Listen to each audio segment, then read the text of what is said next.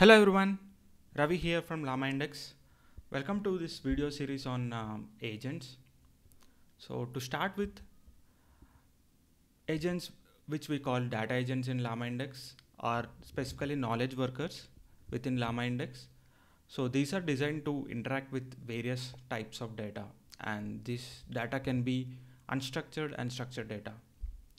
And also, unlike query engines in a typical RAG pipeline, data agents can dynamically interact with data sources and even external API sources as well. So they can ingest new data and adapt based on the information they process from all these sources. So in simple, data agents have access to different tools like Slack, Gmail, or RAG tools, which are query engines over your personal data, like basically query engine tools. And these agents can interact with these different tools to complete the task based on the user message, right? So this is the overall idea of data agents. And then the core components of data agents are, one is reasoning loop and the other is tool abstractions. So let's see how it works. So when a user message comes to an agent, it basically fetches conversation history, and based on the user message and conversation history, using reasoning loop, it selects one or more tools from the list of tools provided to complete the task for the given user message. So this is the whole end-to-end workflow for any agent abstraction. And so here reasoning loop is decision making process to determine how agent interacts with the various tools provided to agent.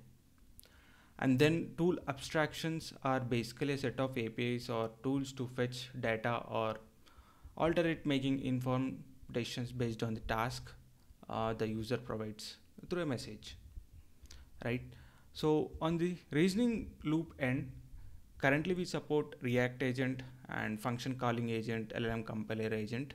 So React agent can work with any chart or text completion element point, and function calling agent is basically a unified abstraction that uses function calling capabilities of different LLMs. And then LLM compiler agent enables an efficient way of doing parallel function calling with LLMs. And then on tool abstraction side, we have two different types of tools. So function tool that allows users to easily convert any user defined function into a tool. And then query engine tool is something that wraps an existing query engine, or basically this is specifically converting a RAG pipeline into a tool.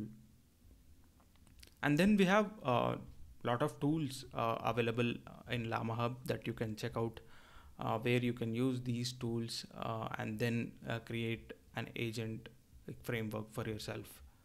Like as I mentioned, Slack or Gmail or any Google search, SERP, Bing as well. So there are a lot of tools available that you can make your agent interact with, fetch some information or process some information and get the information and process it again, right?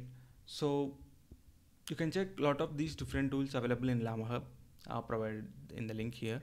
And then in this tutorial series, mainly I'll be concentrating on React agent, and then function calling agent, and retrieval augmented function calling agent, wherein you have set of tools, huge number of tools, and based on the user task or message, you retrieve some of these tools and compute the task. So that's how retrieval augmented function calling agent works. And then controlling agent reasoning loop.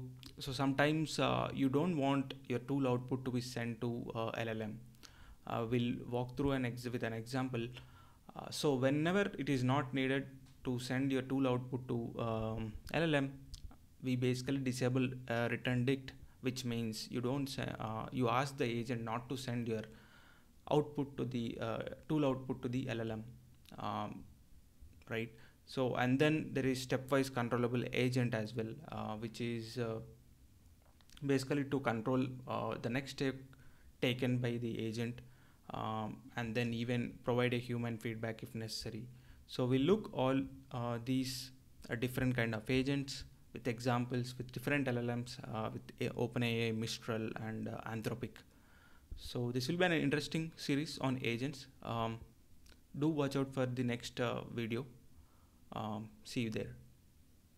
Thank you.